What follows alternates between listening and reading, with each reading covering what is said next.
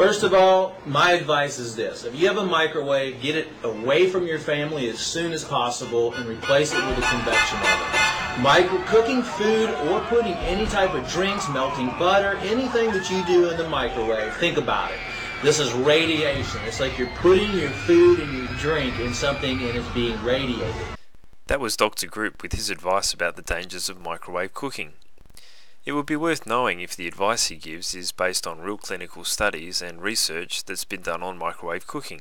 So let's see. I want to read to you real clinical studies and research that has been done on the effects of microwave cooking. According to Anthony Wayne and Lawrence Newell of the Christian Law Institute and Fellowship. At this point in time, you might be wondering what Christian law and microwave ovens have in common. Well, not much. Unfortunately, the Christian Law Institute website doesn't exist anymore. However, in 2003, David Vernon from the Canberra Skeptics had documented a few of the wacky claims made by the group. The Christian Law Institute seems to be sexist, racist, and makes some bizarre claims.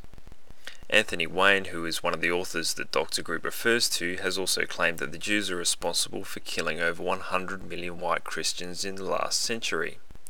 I think someone might have noticed that many white Christians being killed, so it's fairly safe to assume that it didn't happen and the author just made it up.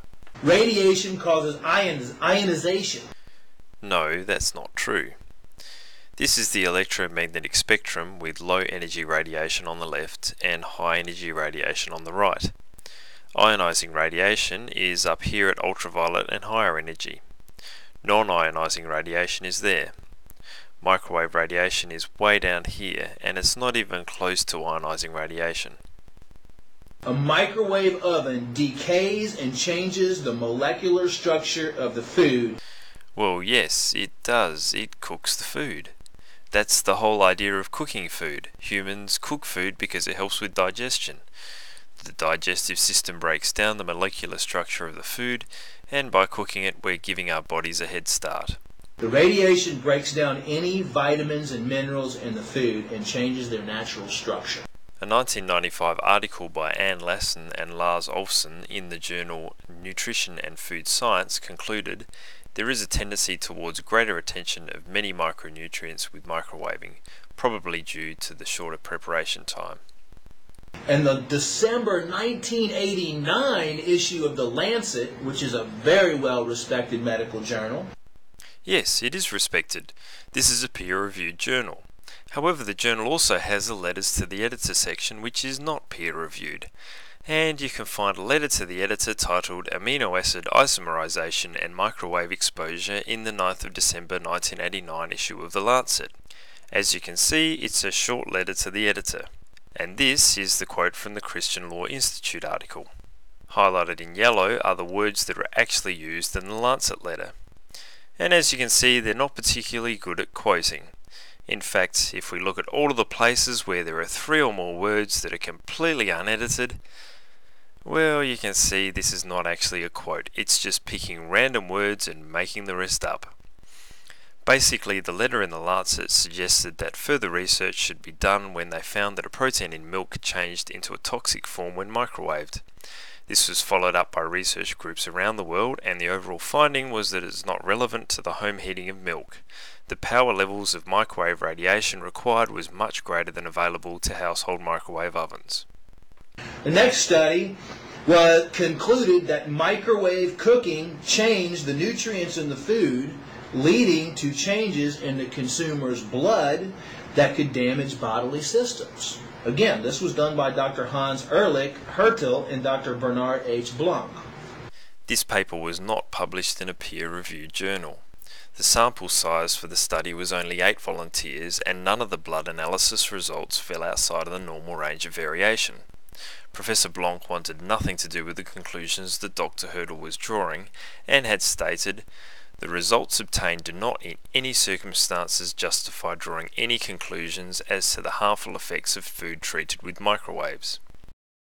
The Soviet Union banned microwaves in 1976. I was unable to find a credible source for this claim. I don't know if the Russians actually banned microwaves or if this is just another made-up fact. Stomach and intestinal cancer is especially high in people who eat microwave foods. I could imagine that's probably true. The people out of the whole of the world's population who have enough money to buy a microwave oven are generally the same people who have a longer life expectancy. The longer you live, the higher the probability of getting cancer. Causality cannot be determined from a correlation. In fact, if you look at the information from the National Cancer Institute in the USA, you will find that using a microwave oven can decrease the amount of carcinogenic chemicals created when compared with conventional cooking techniques. But don't just believe me, have a look at the website for yourself. Out of a list of, probably 50 different studies that I've gone through, I just picked a few for you to read. For some reason I doubt that Dr. Group actually read, 50 different studies. I think maybe he just read that one article from the Christian Law Institute and managed to regurgitate it onto YouTube. He might have a different view on microwave safety if he had actually read real research, which was published in peer-reviewed journals. The Christian Law Institute article made a number of other claims which were not covered in Dr. Group's video. One of the claims is that the microwave oven was invented by the Nazis for supporting the invasion of Russia. I don't know how anyone would think it's a good idea to be dependent on the electrical power supply in the country you're invading during World War II. Or perhaps they thought it would be smart to carry around massive diesel generators to power the microwave ovens. In fact, the Nazis did not invent this item of culinary convenience. In 1945, an American engineer, Percy Spencer, was developing a more efficient way to produce magnetrons for military radar use. He noticed that a chocolate bar in his pocket melted while standing in front of an operating magnetron. He then deliberately cooked popcorn and later an egg, which apparently exploded in his colleague's face. He then went on to confine the microwave radiation in a metal box, which then became the microwave oven. Finally, I thought it would be worth looking at some of the real dangers of microwave ovens. Firstly, the lens of the eye has no cooling blood flow. It is prone to overheating when exposed to microwave radiation. This would only be a problem if the microwave oven door electromagnetic screening failed and allowed radiation to pass out of the door. Secondly, the microwave oven is capable of producing superheated water, that is, water in its liquid state while it's over 100 degrees Celsius. When anything is put into the water, it suddenly boils, spitting boiling water everywhere, which can result in burns. Care should be taken with plastic containers in the microwave. Some can become weakened due to the heat and potentially fall apart or contaminate the food, so always use a microwave safe container. A microwave oven does not heat the food evenly. The food can end up with hot and cold spots, and the cold spots may not be taken above the temperature required to kill bacteria. The solution to this problem is to stir the food and let it stand for a while after cooking to distribute the heat evenly. Heating blood in the microwave is not a good idea. As stated earlier, the microwave does not cook the food evenly, so if you try to warm blood, some parts will get cooked and other parts will stay cold. This happened in 1989 when a nurse in Oklahoma, in a rush to get blood to the patient's body temperature, put it in the microwave. The patient was killed by the fact that the blood was overheated.